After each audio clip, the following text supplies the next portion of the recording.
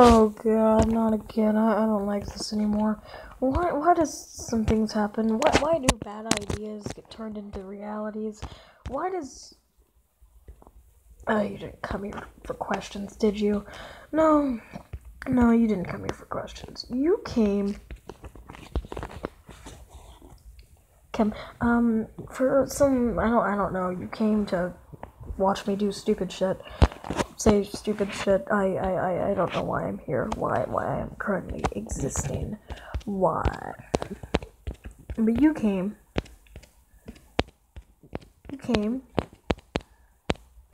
Oh god, I'm sorry. You came to, just, I don't know. You came because you heard about Fallout 76, and you wanted me to rip it a new asshole. You wanted me to give my opinion in hopes that Bethesda will actually do anything, which they won't. I'm just a 12-year-old on the internet. No one cares. Tiny, insignificant life. But you came to watch this dead body. I don't know. On to the point. Fallout 76 just released. I think we all know this, right? I think we all know this. I'm not sure if you live under a rock, but it's been getting bombarded by bad reviews. And here's my bad review. I haven't even played it. I'm gonna bombard it with a bad review, though. A bad, not played review. Fallout 76 is utter trash. It does not deserve to be played by anybody, and deserves to be left in the bottom depths of the fucking dumpster. At least until it gets eventually updated to be better than what it is right now. Which I don't think that's ever gonna happen, but... Hey, it happened with Fallout everything. It happened with literally every Bethesda game. Except for, like, the PS2 versions of Fallout 3. Oh, God. It was a Fallout game, that's all I know. I forgot what exact game it was. And my God, can you stop slow charging? It's not going to. I'm playing a game and filming while I do this, so... But, I mean...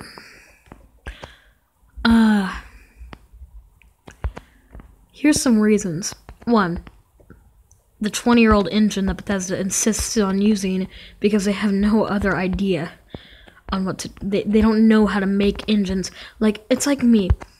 When I first installed Doom on my phone, I had no idea how to do tech stuff. I was an utter moron.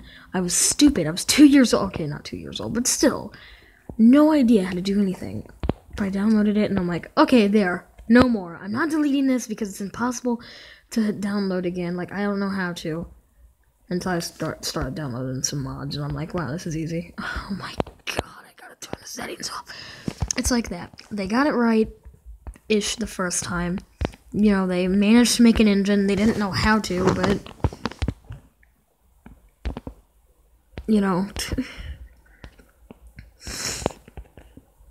They didn't really know how to make an engine. But, I mean, they managed to. They're like, oh god, we don't want to go through that shuffle again. Shuffle? What? We don't want to have to go through that nightmare again, so let's just keep doing this and hope that fans will accept it. Obviously, nobody's accepting it. It's terrible. It's glitchy. It's terrible. Graphics aren't everything. I get what you're saying. You're screaming at the screen, hey, moron!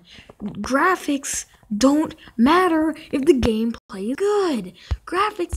Yeah, okay, but it's kind of pathetic when it's basically used the same graphics since first Elder Scrolls? Maybe not. Okay, that's a lie. Obviously, Fallout 4's graphics were better than the first Elder Scrolls.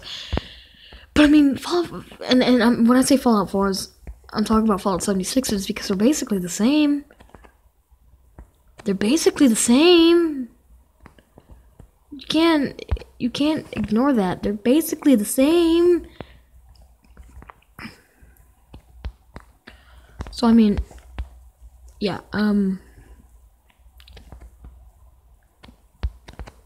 they only look slightly better than Fallout New Vegas's. The resolution's better, I guess, ish. That doesn't excuse the many amounts of glitches. One glitch, you look down and you run faster. Huh, I wonder if that's a feature of the new limited edition helmet. the power armor helmet that Bethesda made. I wonder if that's a feature, you know. Do you look down and go faster when you walk? That must be really cool. I wonder how that was made, you know. Where'd they get that idea, you know, like, you know, walking to, oh wait, that's a glitch. Never mind. They didn't have a glitch like with all Bethesda games. But of course, there's gonna be a lot of infinite XP and cap glitches out there, so that's nice. Paid mods are probably gonna be a thing, like with Fallout 4. Everybody, oh, and Skyrim Special Edition, those creation. I think Skyrim Special Edition or Creation Club. Either way, it's bullshit, but okay. And of course, the fact that it has no story. Virtually the only story it has is, you've been out of the vault. You're out of the vault now. Go home. West Virginia, Mountain Mama. Yeah, it's a story so far. I don't want that.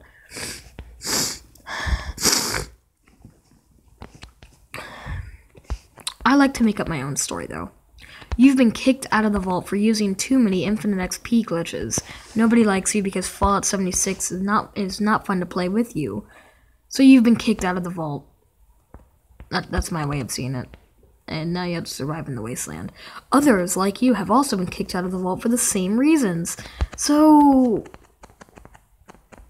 yeah, my little story for it. And of course the fact that you have nobody, all your friends are jerks and or are too busy out in the Wild West to even care. Red Dead Redemption 2. Yeah, they're too out in the Wild West to care. I mean, it's very fun there. It was like the only place that wasn't hit with nukes. Too busy doing that to even care about West Virginia. I mean, no one cares.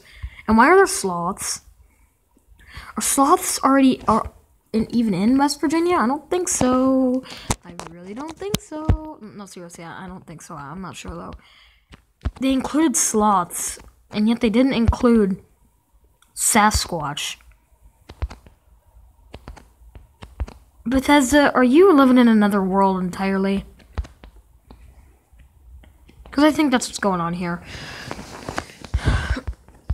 And of course, as I said, the fact that it's basically a Fallout 4 copy, just with different colors, it's a lot more green, and that makes sense considering it's only 20 years after the bombs hit, unlike Fallout 4's 200. Yeah. I wonder if there's like an alien Easter egg that nobody's found yet. Probably not. Why even implement VATS if you're gonna do this terribly? Like, I understand you can't slow down time for everybody on the map just because you want to go into VATS, but now it's useless because the enemy behavior is so erratic. It basically acts as like a bullet tracker, an enemy tracker, and then, you know, shoot bullets at them and blah blah blah. But it's basically useless considering the enemies are so erratic and their AI is so just poopy, like all Bethesda games AI. Stealth in Skyrim must have been my imagination as he gets hit with a fucking arrow. Oh, anybody remember that fiasco? I do. It was only back in 2011. Like, Max Payne managed to do it online, do their bullet time mechanic online, and in a way better way than Fallout 76's VATS. Kill me, please. It's like they don't learn anything from this.